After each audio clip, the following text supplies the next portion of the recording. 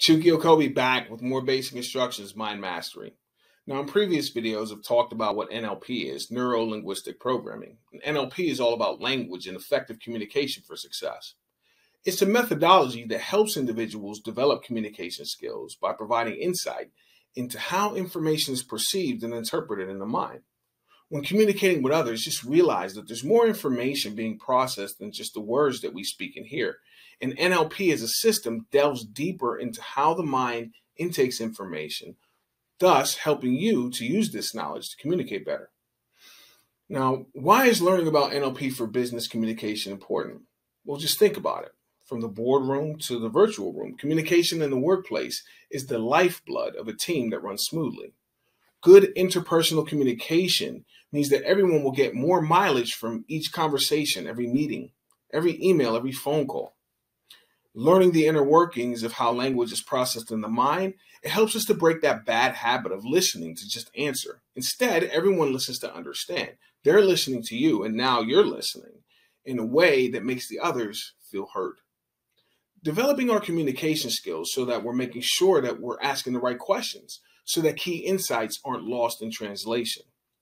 And it's more than just words. The effect of better communication can be measured in business in dollars and cents. In fact, it's reported that the average large company can lose up to $62 million a year due to bad communication. Smaller businesses can suffer losses of up to $400,000. Leaders and teams that master communication skills in the workplace run more efficient and collaborative projects that often exceed goals and KPIs. It makes total sense when you think about it. With maximum comprehension and minimal misunderstanding, everyone on your team will be more confident, more competent, and more productive. I mean, in business, it's easy to see why we want to be more agile and versatile in our communication. So today, I want to explore how NLP as a system works and introduce you to the presuppositions of NLP. Let's begin by defining presupposition. Presuppositions in general are beliefs underlying a system. The presuppositions of NLP are what I'd call convenient beliefs. And it's not necessarily that they're true or false. They're convenient if adopting the belief can enhance my effectiveness in communication and help me get my results.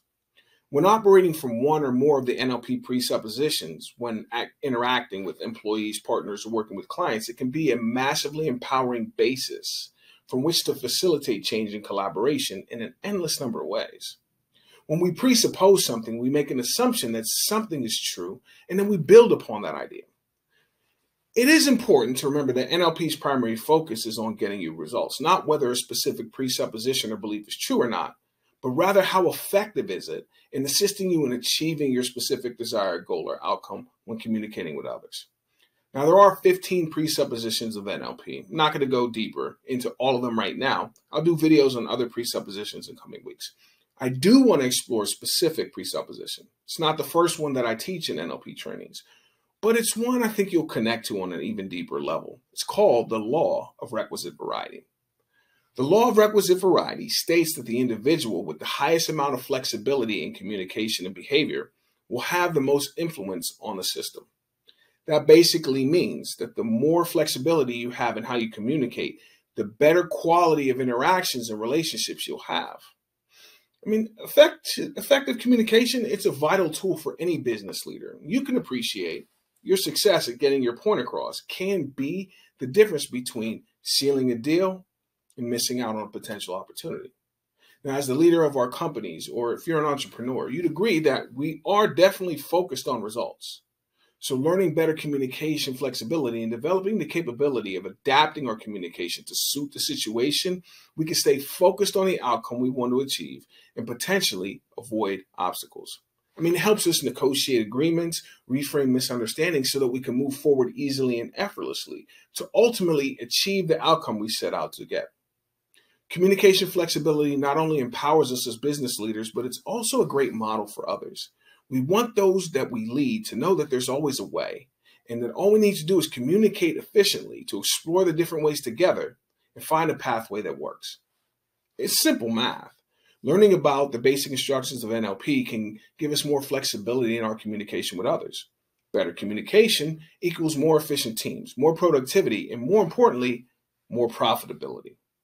So think about ways within your business. How could you and your team benefit from developing more flexibility in communication? If you're curious about mind mastery for success in business, just reach out. Let's talk about it. Because success is simple if you know the basic instructions of mind mastery.